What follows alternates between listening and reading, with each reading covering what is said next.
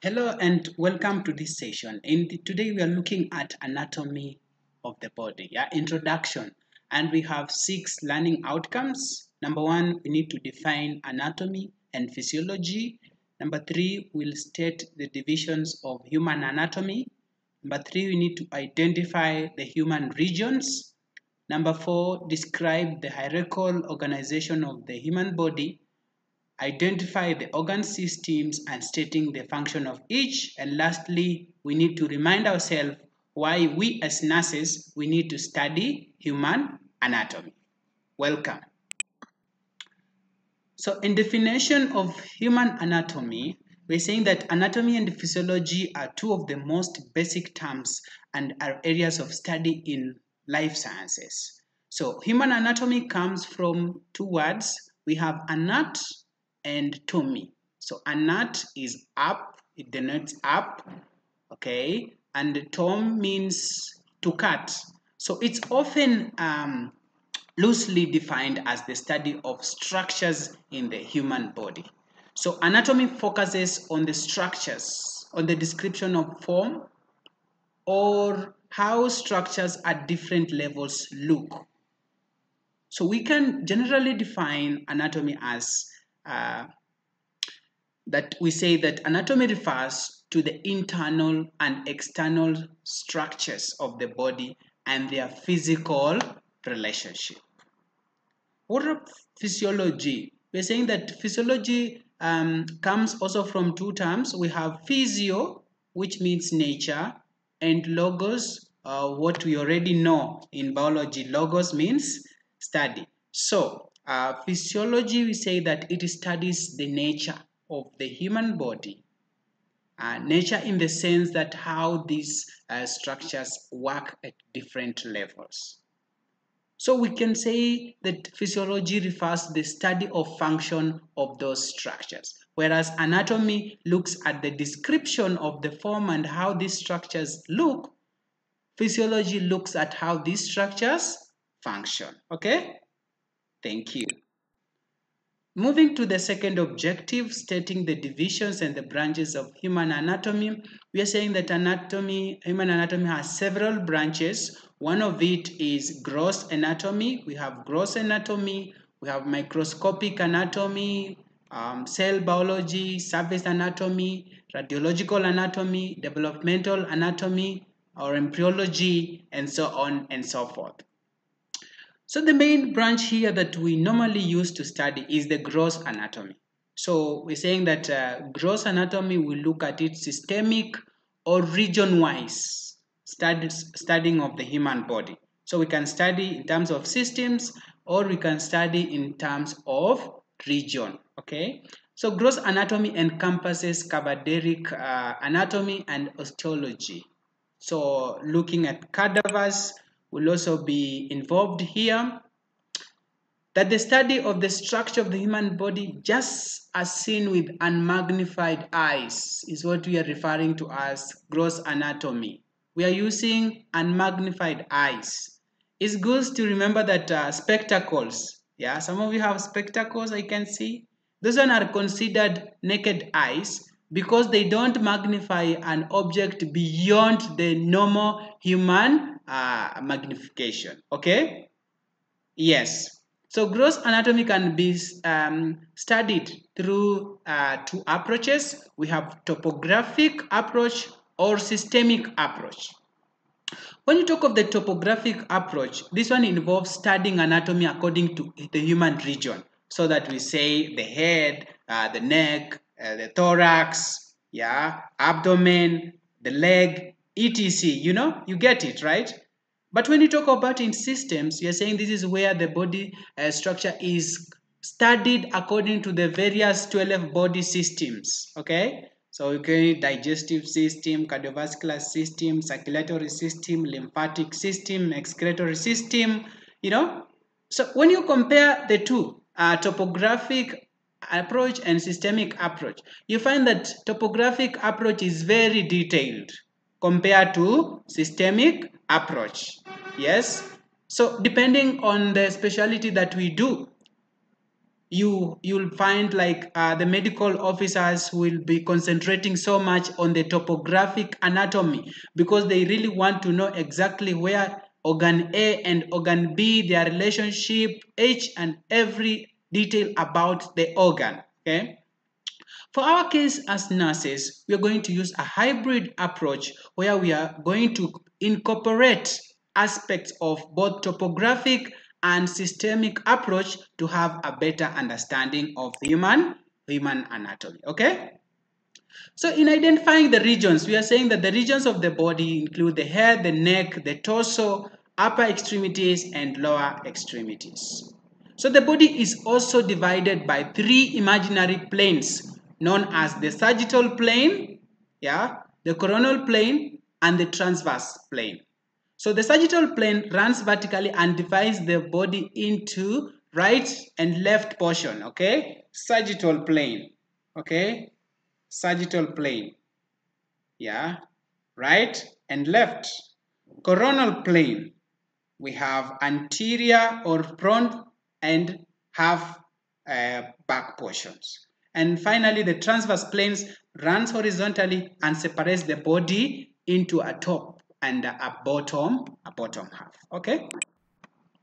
So what are these anatomical regions of the human body? We are saying that the head region, we're looking at the frontal, parietal, temporal, occipital, auricular, orbital, infraorbital, buccal, parotid, zygomatic, nasal, oral, mental regions. Mention them. All these will be studied under the head regions. What about the neck regions? In the neck regions, we'll be talking of things like submandibular, submental, carotid, muscular, lesser supraventricular, occipital, homoclavicular, suboccipital, triangles, and regions, and that will be involved in the neck region.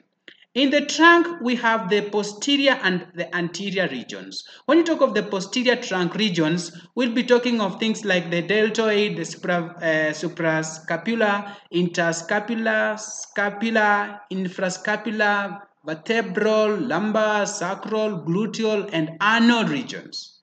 But for the anterior trunk regions, we'll be having the thorax and the abdomen. We'll be talking of things like presternal, pectoral, inflammatory, hypochondriac, epigastric, lumbar, inguinal, umbilical, and pubic regions.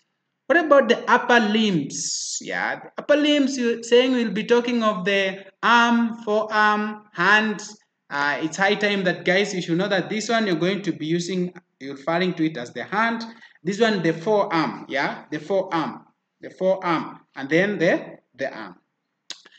And then the lower regions will be looking at the gluteal regions, yeah, the thigh region, and lastly the foot, okay, the foot. So these are the different anatomical regions that we are going to be looking at. Our objective number next was about the hierarchical organization of the human body.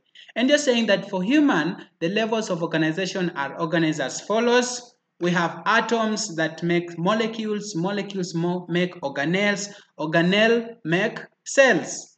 So atoms, we're saying that all living and non-living organisms are composed of one or more unique substances called elements. And these are the smallest unit in which is an atom, okay? So the smallest unit of that is an atom. For example, the element oxygen is composed of two atoms. We have O2, two atoms. So when atoms combine, they form molecules. So atoms combine to form a molecule, okay? To form a molecule like a water molecule, H2O, with two hydrogens and one oxygen. Two hydrogen atoms, one oxygen atom. You know, they combine to form water molecule. So we're saying that when you move from molecules, you go to organelles. And you're saying that there are several organelles with each a specific function, okay? So guys, can I give you a minute? You name for me just 10 organelles? Yes? Correct. Mitochondria, correct. Centrioles, correct. Cell membrane, correct. Nucleus, nucleolus, Golgi apparatus, lysosomes. Okay? Great, guys. The good thing I've realized from most of you, you're mentioning mitochondria. It happens to everyone. I don't know why. But mitochondria are these sites for respiration, right? Where they supply energy to cells. No wonder most of us are looking at it. So you're saying that different cell types have different amounts and types of organelles depending on their function. Okay, so some like muscle cells use a lot of energy. You expect to find a lot of mitochondria there. Whereas the skin, you might find you have less mitochondria. So several organelles, we're saying they form cells, and we're saying all living structures are made up of cells. For example, the muscle cells contract and move. Red blood cells, they carry oxygen. Okay, so all cells are composed of a cell membrane. This is a thin outer layer that surrounds the jelly-like extracellular fluid that contains small organ-like cells called organelles. So organelles make the cells. Several cells are going to make the tissues. And the tissues, we are saying we have four major tissues. We have the muscle tissue, have the nerve tissue, have the epithelial, and the connective. We are going to organize lectures for these different types of tissues where we'll be able to discuss them in detail. Several tissues will make organs, and organs are identifiable structure of the body that make up of two or more types of tissues. Organs can often perform certain physiological functionings, like the stomach helps digest food, the heart helps pump blood, and the brain and the kidneys, several, mention all the organs. The lungs helps in breathing, and so on and so forth. So several organs are going to form organ systems, okay? So an organ system is a group of organs that work together to perform a particular function. For example, we have the stomach, the small intestine, large intestine. They work together to digest food and get nutrients into the body and eliminate waste, okay? And they all form what? The digestive system. We can mention a number of organs that form different systems, okay? So lastly is the most complex level of tissue and human organization, and that is the organism, right? So the human organism is made up of many organ systems that work together to perform human functions, okay? Great. So we have the number of different systems. We have the digestive system, okay?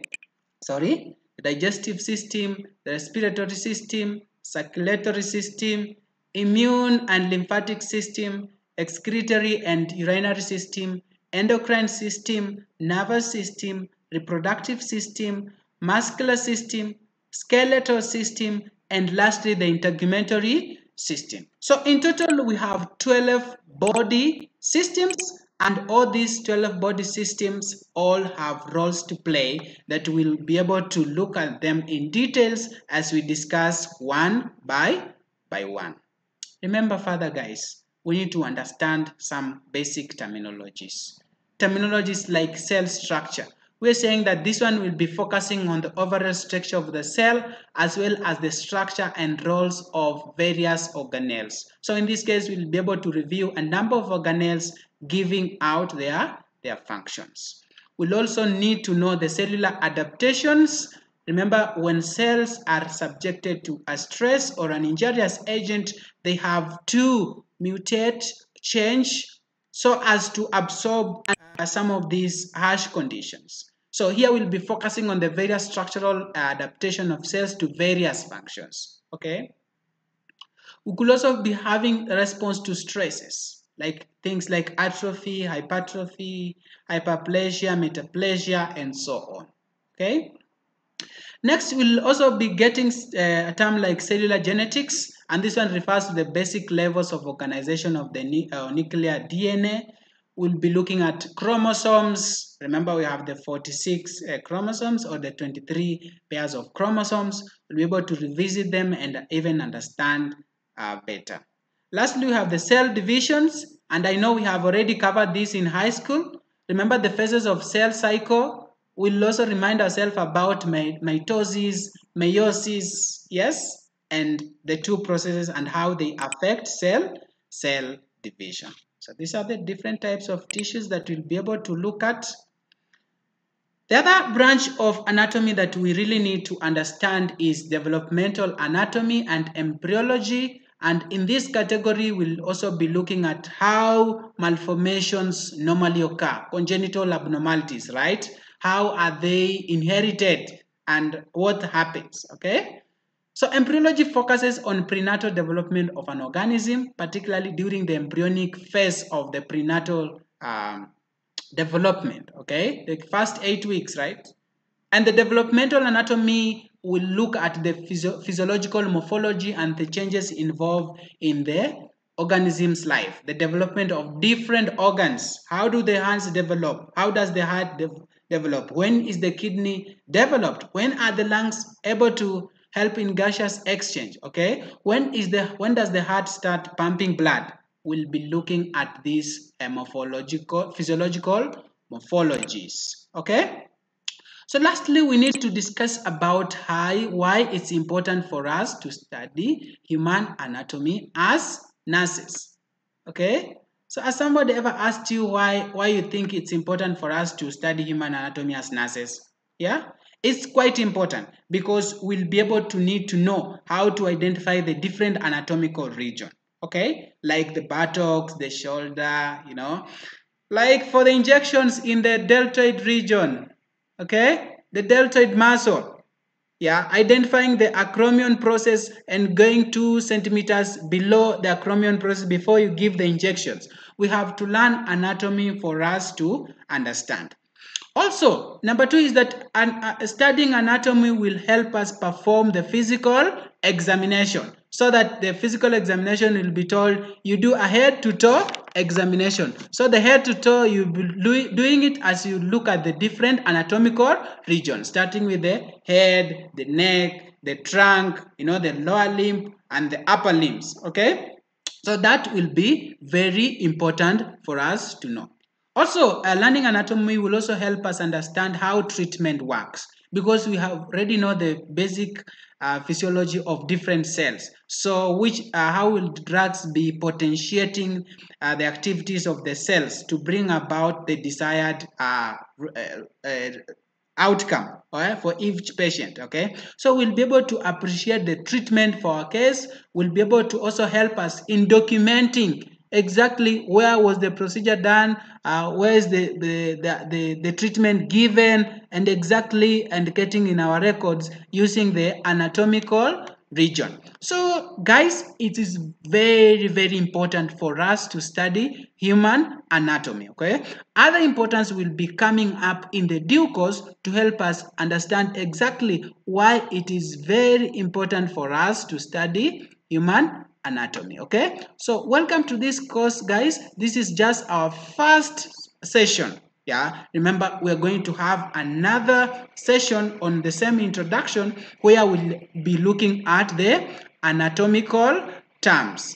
Thank you so much and have a nice time.